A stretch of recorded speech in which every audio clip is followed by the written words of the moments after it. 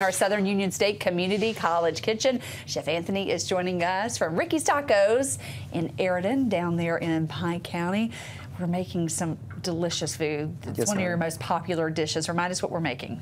So we're making the Mexican huarache, which translates to sandal, in case you wanted to know. But you know, as prior, we cooked up our meat now. And that looks yummy. It smells so good. I wish you could smell it there at home. It smells so good in here. And we have your precious mom, Isabel, over here. What's she making? So right now she's making the huarache. So you take the dough that we made and you make it into about 5 to 6 inch logs, and then you'll gently press it down with your hand and then create a little crater where you'll put the bean paste that we all worked so hard on in that last segment, right? Yes, ma'am. Yeah, definitely a good arm workout. And so then you'll put some of the bean paste in the middle and then pinch the edges closed, and then you'll just start shaping it again, making sure that the bean paste does not go anywhere. And then you'll just you'll put the log on a plastic wrapping, and then you'll center it, and then you're just gonna fold this down, and then all you do is just press down. Push down? Yes, ma'am. I get to do it.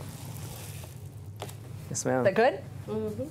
Yes, ma'am. And so we'll just take it out, and then we're just going to put it right here on the skillet and just let it cook on each side for about 1 to 2 minutes. That looks so nice. Yes, ma'am. And while she's going to put that and let it cook, we're going to go right over here. And so what we have right here is some pig fat, and we're just going to add just a couple onions. That's that same pig fat that you used earlier. Yes, ma'am.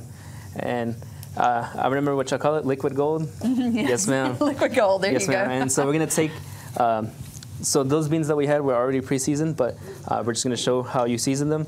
You're just going to take this bean paste that came out of the mill, and we're just going to add it into here. And then, love that sizzle. Yes, ma'am. And then at our restaurants, we'll make about 20 pounds of this, and then we'll just, the whole restaurant will just smell so good. 20 pounds. Yes, ma'am. Oh, wow. That's a lot of bean paste. Yes, ma'am.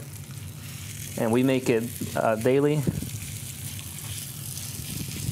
I'll just leave it here and just, yeah, and we'll just leave it here until it starts cooking up, and so it turns very, very dry.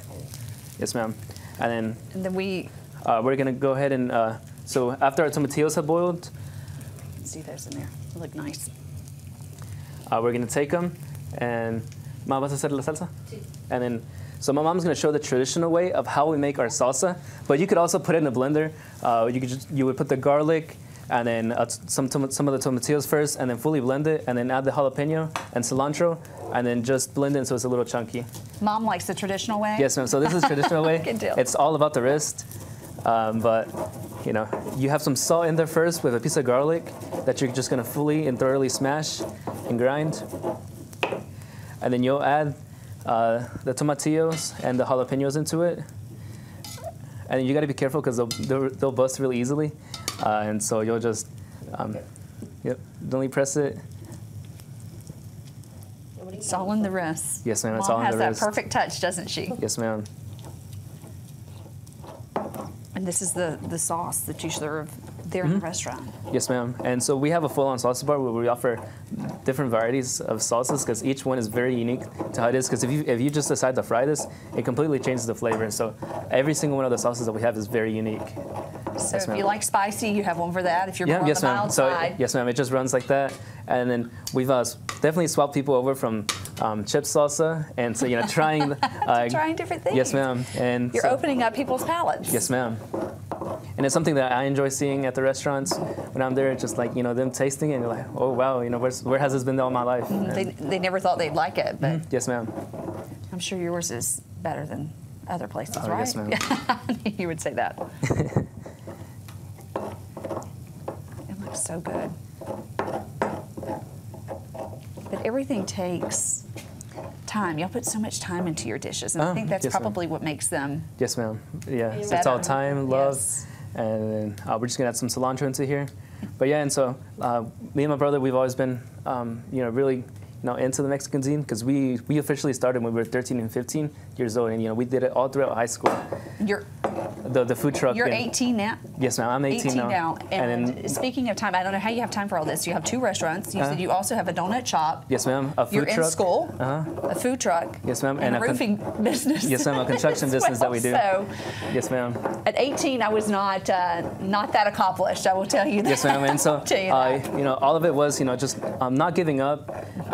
Once we made $45 our first day, and we just, it wasn't a lot, but we just, something. Yes, ma'am. It was something, and it kept us going.